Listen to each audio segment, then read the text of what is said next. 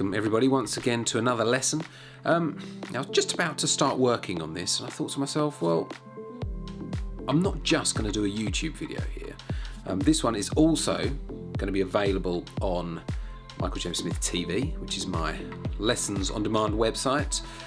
Link is in the description. I just think that it's a good scene. I think it makes a good lesson both for YouTube and for the website. So if you do want to see this painted in its entirety, from start to finish, no time lapse, instruction throughout, then head over to my website, michaeljamessmith.tv. Right, now I'm going to get started, so let's give it a bash.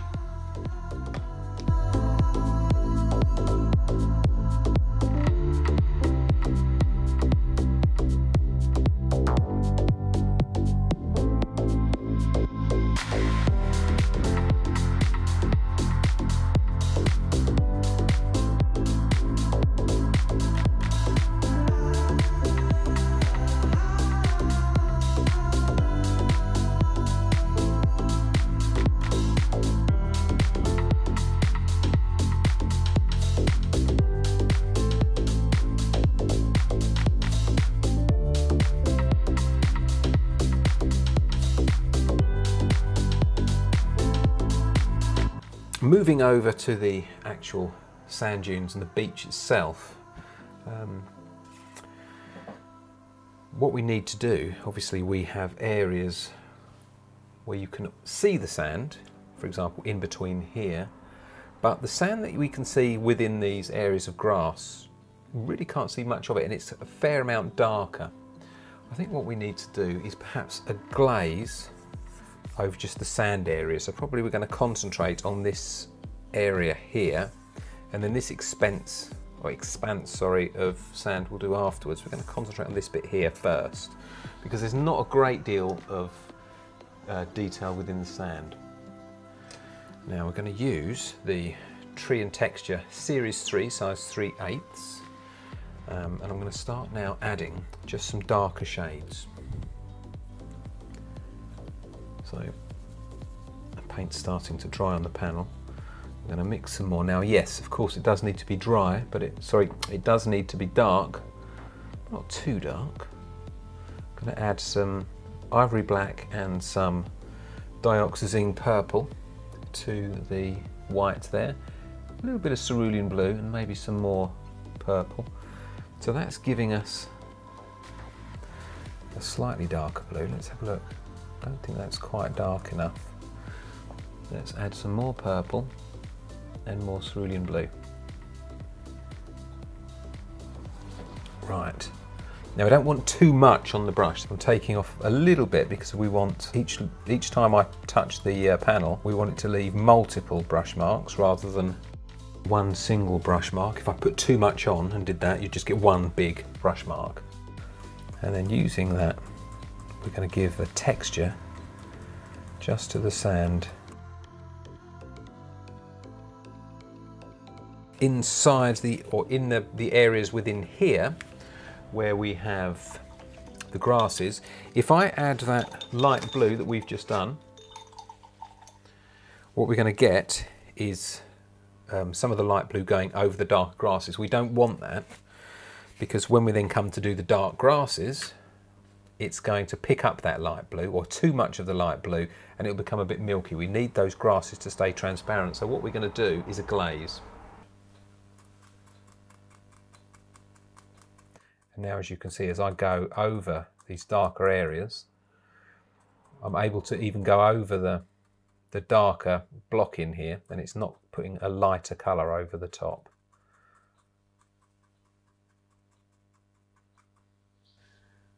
So this is just a see-through glaze, really.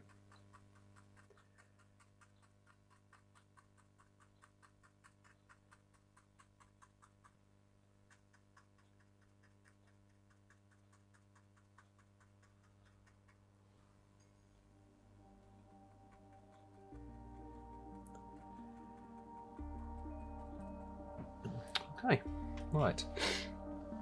Now what I need to do is add or just darken up some of the areas sort of within here. Some of these darker shades that we can see in the foliage, we need to darken that up. We're going to do that in pretty much the same way. I'm just going to clean the brush, the Tree and Texture series there.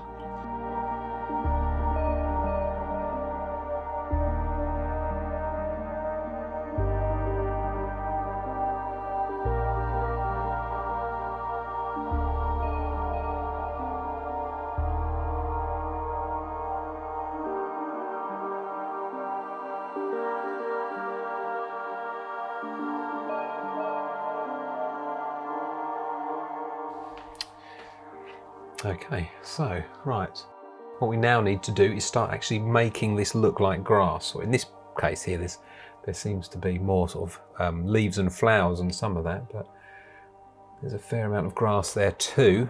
Let's start working over this side first of all, and we'll start building up on some of those details. So I'm going to go back to the Series 1 size 0, to the rigger brush again. We're going to thin the paint out. Now I'm still going to work with that darker colour. Now it's thinned out, so what I'm going to start doing is adding some of the details within the actual sand itself. So you can see little areas of grass and just general sort of debris within that. So I'm going to start building up on that first of all.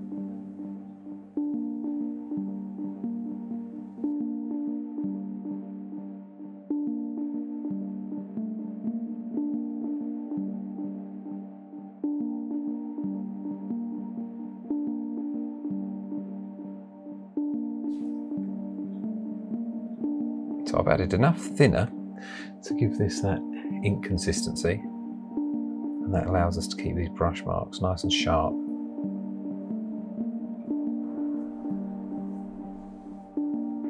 Starting to get to a point where that's looking pretty good. Obviously we have these areas of grass here as well. It's going to take a much steadier hand to get those correct.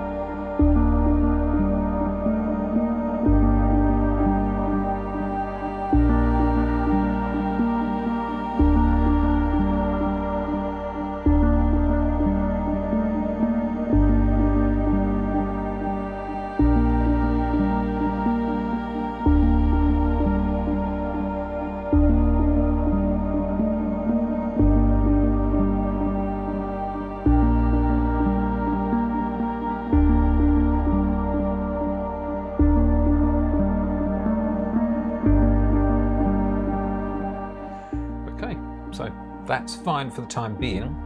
Now what we can start doing is adding some definition to the grasses here. I'm just going to give that brush a clean out now.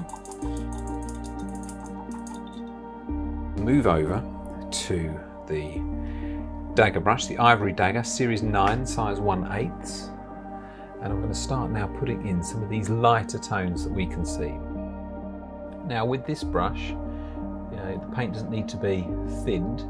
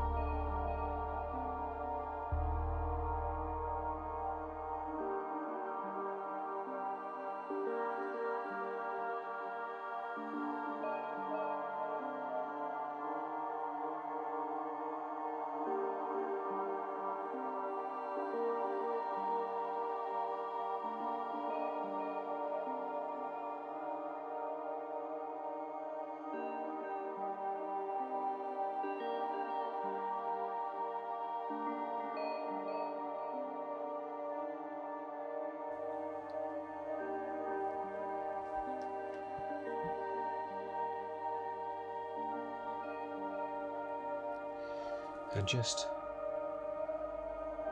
some lighter little specks, and you get sometimes is these little slightly bigger stones that just pick up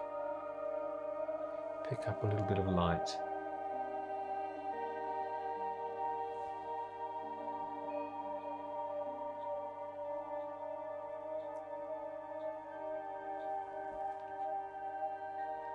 But anyway, I hope you did enjoy that, and I'll see you in the next lesson. Bye for now.